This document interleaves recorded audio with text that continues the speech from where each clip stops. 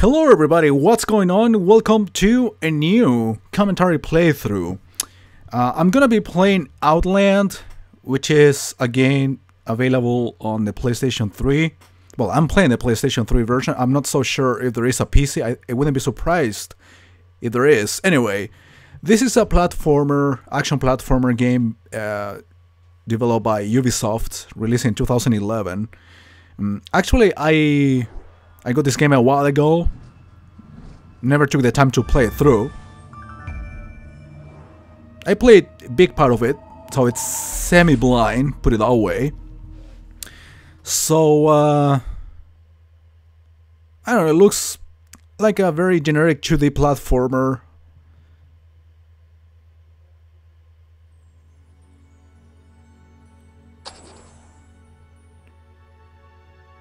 These sort of games, it's very common to see collectibles. As you can see, I already played almost 2 hours of it. But I am starting a new file. I guess at some point of the game, it will be blind. If you listen, I will tell you of a man lost in his world, haunted by dreams of legend. Medicine could not help him. Visions drove him on. A shaman he sought, a teacher and a mystic. The Pal Kaba, who could make sense of these visions, who would heal him.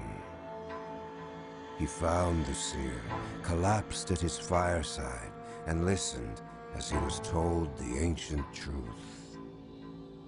Stories of a great wheel endlessly turning. Of two sisters who helped make the world. And then sought to shatter it. Imprisoned by a hero, a soul waiting through the ages, eager to be reborn. His time has come again, but so has theirs, and the earth trembles in fear. So it's basically a fantasy story about the world creation. Is that the shaman they were referring to? And that guy over there is our hero. So yeah, as you can see, 2D platforming. Those hearts are the hits that you can take, your health.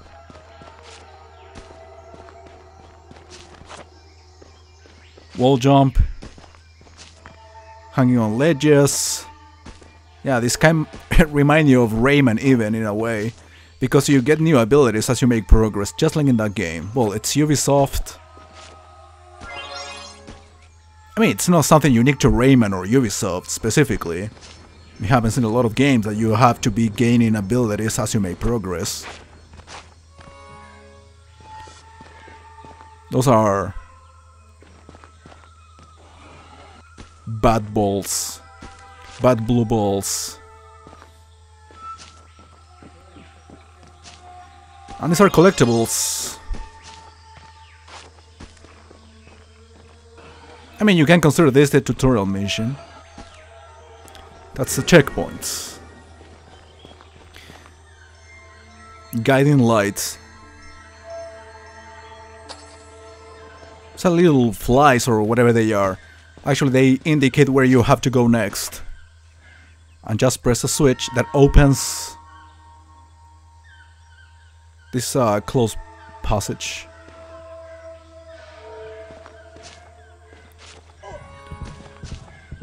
And I'm taking hits.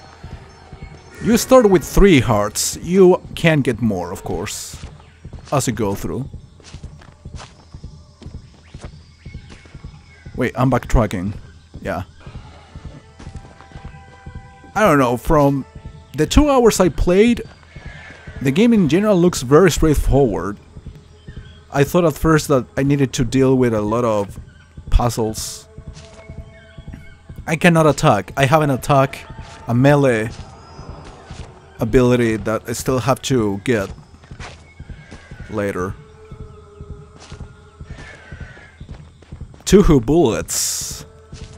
It will be a lot of Tuhu looking bullet patterns. It's kind of funny to think about it.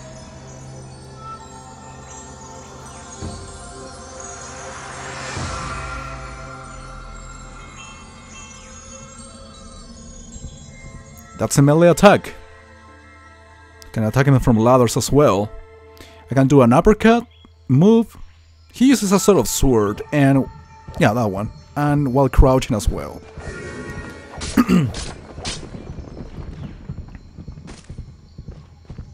Now you can break these things and get money as well as health.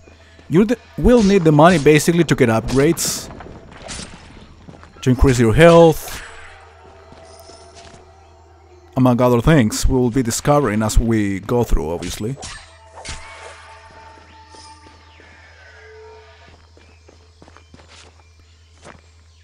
I know the flies are indicating one way, but sometimes you need to take a look at another path, basically for secrets, if you are interested in them. Not necessarily for the collectibles, but are mostly interested in getting a lot of money and health, of course, if necessary. There's a lot of hearts in the levels that come from enemies as well, as you can see. And if you destroy the hearts, for example, if you have full health already, if you hit the hearts 2 or 3 times, you get even more money out of the hearts.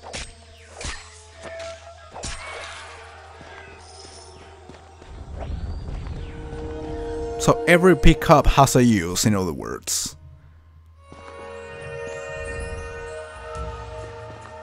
Okay. Now for a real level, I guess. Yeah, of course, I would prefer to uppercut these guys, even if I can just go get past them. See, I can break the health pickups, in case I already have full health, obviously.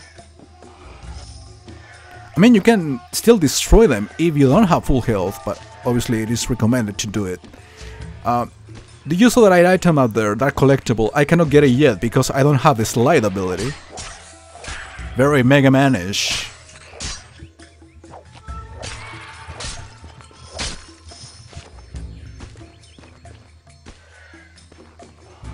I forgot to break that heart. Could have gotten more money out of it.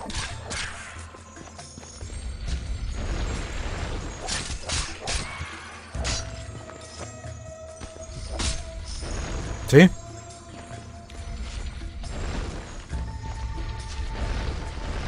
I have 4,700.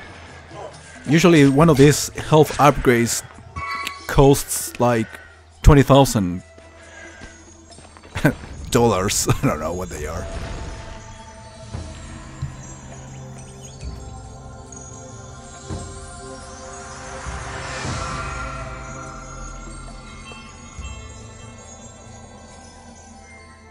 Now I have this light ability.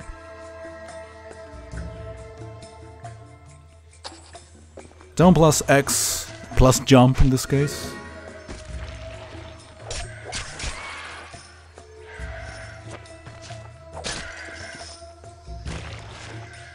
I insist, a lot of these bullet patterns will remind you a lot of these Tuhu games. Tuhu games, in case you didn't know, or for the ones who don't know, are these Japanese bullet hell shoot 'em ups. Now I can slide. Well, I'm expected to slide there.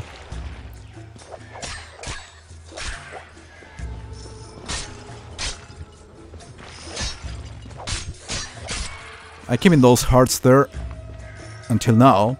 Just wanted to make sure I killed all enemies. Without receiving a hit, I mean. Alright, this looks a little bit tough. Because you have to wait for the bullet pattern to go away. Or the bullets themselves, sorry, to go away so you can climb the platform. You hit the switch, and now you can move on. I mean, it would be a confusing puzzle game if I didn't know where to go next, but this flies actually, you need a launch pad. Skill required to use the launch pad. But yeah, as I was saying, these little flies or magical things flying take you to the next location. And of course, whenever there is an item that you need to get, you will have to pick it up, and then those flies precisely will take you to the necessary place. So you shouldn't get lost in this game. So that's why so far it hasn't been confusing to me at all.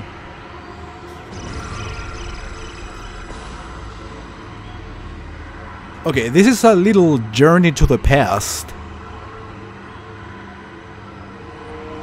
It will be explained now. 30,000 years ago. Fall back through time. Become the ancient hero. Let his spirits, dark and light, arm you in this final battle.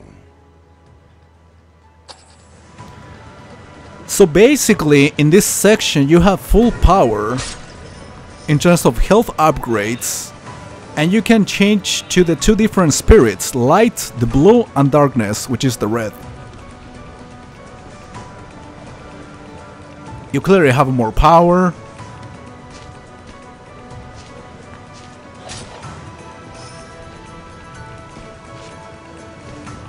But yeah, this is a journey to the past. And as you can see, you can ride these color platforms according to the color of the spirit you are using. You are immune to the corresponding bullet colors according to the spirit you are using. And only the light spirit, basically the blue guy, can kill the red enemies, and the other way around. It's basically how it works.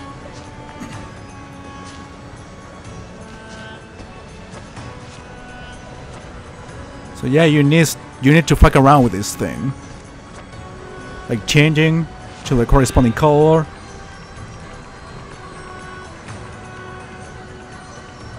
And change these abilities in midair.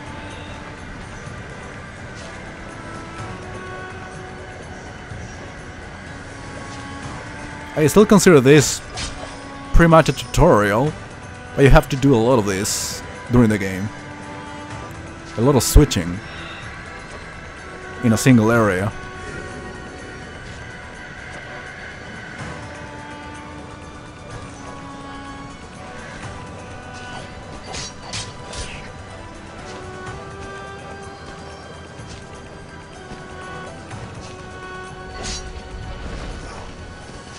I didn't see the spikes. Oh yeah, you cannot kill enemies of the same color as you. You have to switch to the opposite one.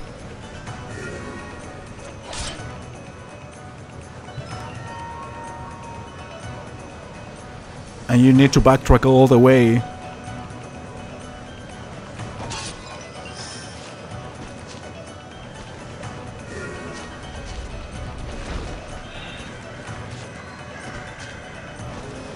Here switching is important.